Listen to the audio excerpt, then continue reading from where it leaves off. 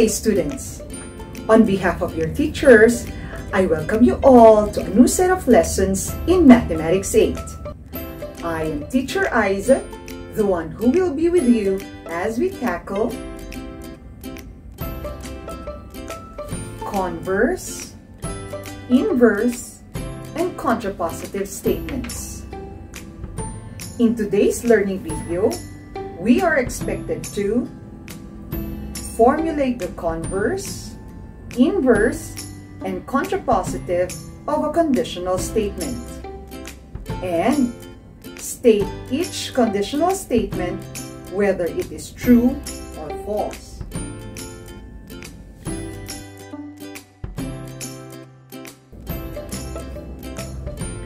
Every conditional has three related statements.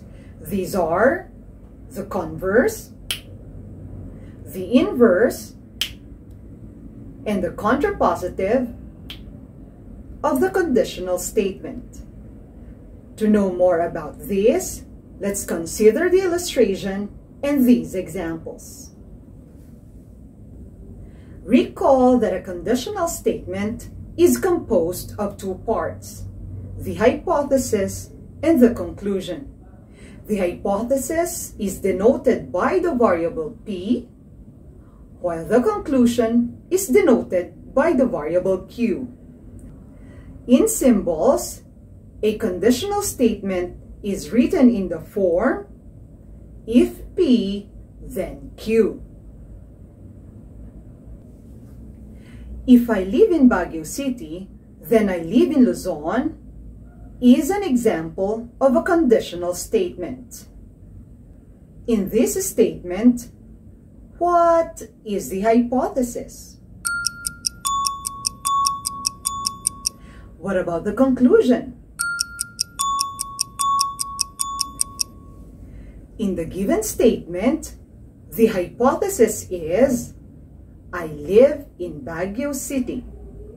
Thus, the conclusion is, I live in Luzon. Let us now write the three related conditionals of a conditional statement. Let's start with the converse. The converse of a conditional is formed by interchanging the hypothesis and the conclusion. In symbols form, the converse of a conditional is written as if Q, then P. Using the given example, the converse is, if I live in Luzon, then I live in Baguio City. Take note, the hypothesis of the conditional became the conclusion of the converse, and the conclusion of the conditional is now the hypothesis of the converse. This time, let us write the inverse of a conditional. The inverse of a conditional statement is formed by negating both the hypothesis and the conclusion. In symbols form, the inverse of a conditional is written as if not P, then not Q.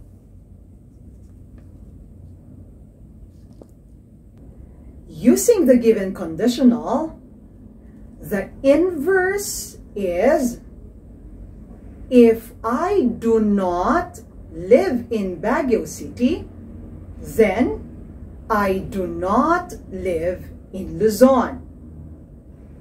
Take note, the hypothesis and the conclusion were both negated. The word not is inserted. If in case the word not is in the original conditional, its inverse will not have the word not.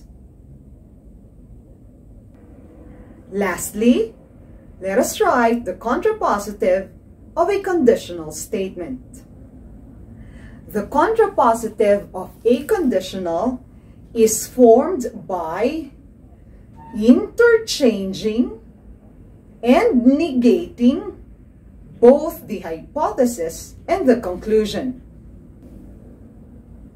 In symbols, the contrapositive of a conditional statement is written as, if not Q, then not P.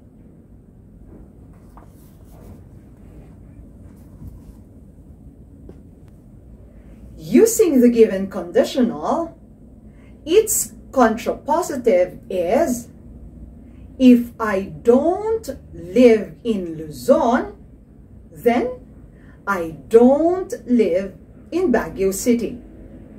Again, the hypothesis and the conclusion of the given conditional were interchanged and both were negated.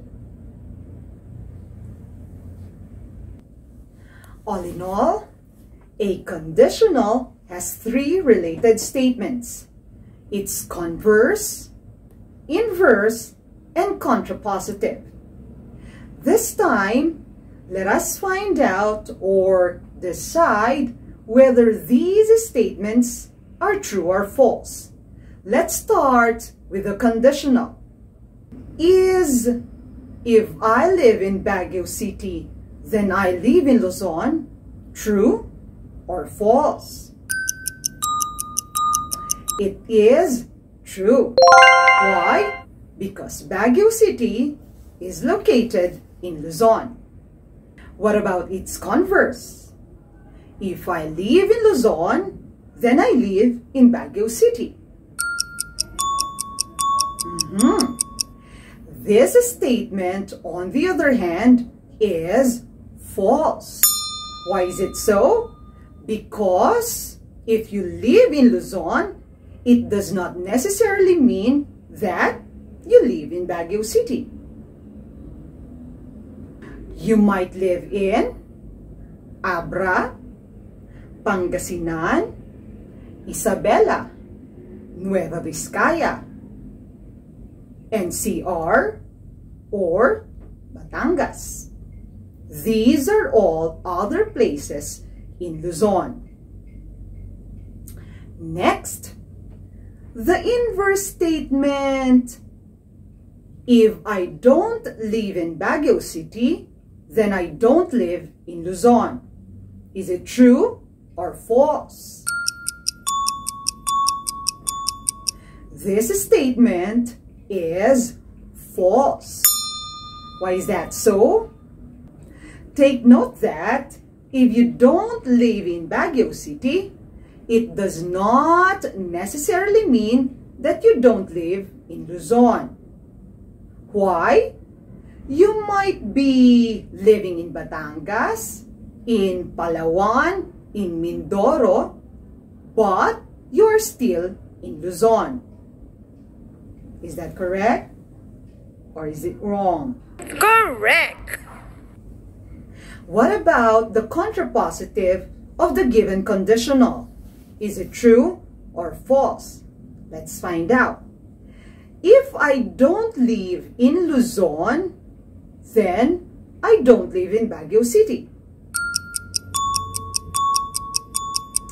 The last statement is true because if you don't live in Luzon, you definitely don't live in Baguio City. You made it! You have already learned how to formulate the converse, inverse, and contrapositive of a conditional statement. Aside from that, you have determined whether a statement is true or false. In addition to this, take note that the truth value of a conditional and its contrapositive are logically equivalent. If a conditional is true, its contrapositive is also true. If a conditional is false, its contrapositive is also false. On the other hand, the truth value of the converse and the inverse of a conditional are also logically equivalent. If the converse of a conditional is true, its inverse is also true. If the converse of a conditional is false, its inverse is also false.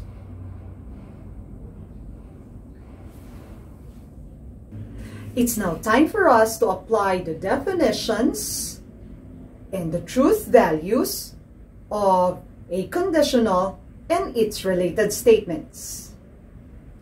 Using the conditional, if an angle measures 90 degrees, then it is a right angle. Formulate its converse, inverse, and contrapositive statements. After which, determine whether each statement is true or false. Timer starts now.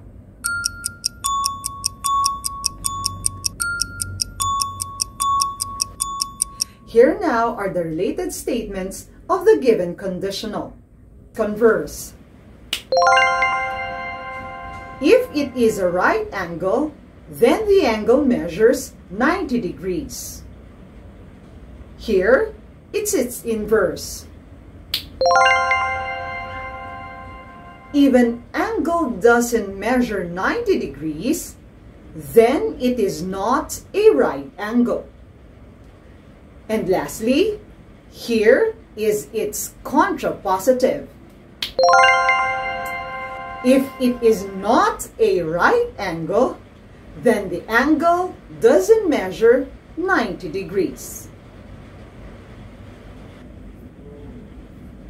This time, tell whether the statement is true or false. Is the conditional true? Yes, it is. An angle that measures 90 degrees is a right angle. What about the converse? Is it true or false? The converse of the conditional is true. An angle that measures 90 degrees is a right angle. Let's find out the truth value of its inverse. The inverse of the given conditional is also true. And lastly, the contrapositive of the given conditional is true.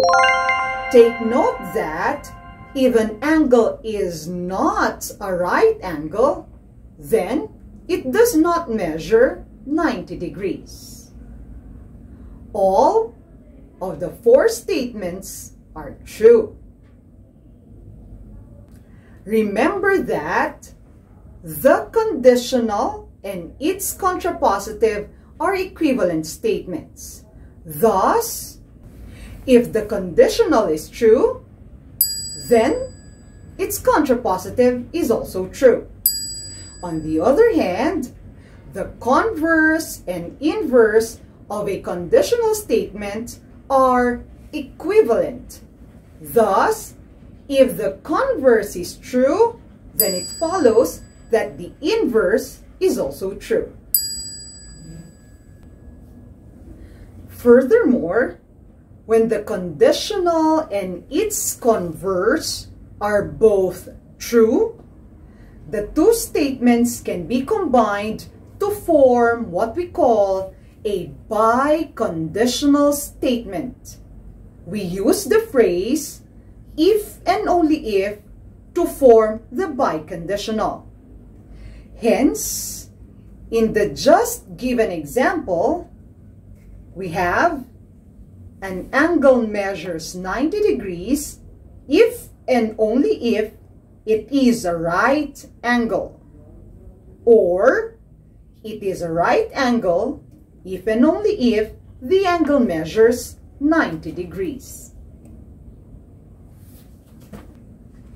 For example, number 3, what type of related statement is, if it is not cloudy, then we will go for swimming. If the conditional statement is, if it is cloudy, then we will not go for swimming. Is it the converse, inverse, or contrapositive? The given conditional is, and its converse is, its inverse is, and its contrapositive is. Thus, the given related statement is the inverse of the conditional. Let us now wrap up our lesson through the truth-value table of a conditional and its related statements. First scenario, if the conditional is true and the converse is false, then the contrapositive of the conditional is true and the inverse of the conditional is false. Second scenario, if the conditional is true and the converse is true, then the contrapositive of the conditional is true and the inverse of the conditional is also true. Take note that in the second scenario, we can have a biconditional statement. Why? Because both the conditional and its converse are true. Third scenario, if the conditional is false and its converse is true, then its contrapositive is false while its inverse is true. And fourth scenario, if the conditional is false and the converse is also false, then the contrapositive of the conditional is false and the inverse of the conditional is also false.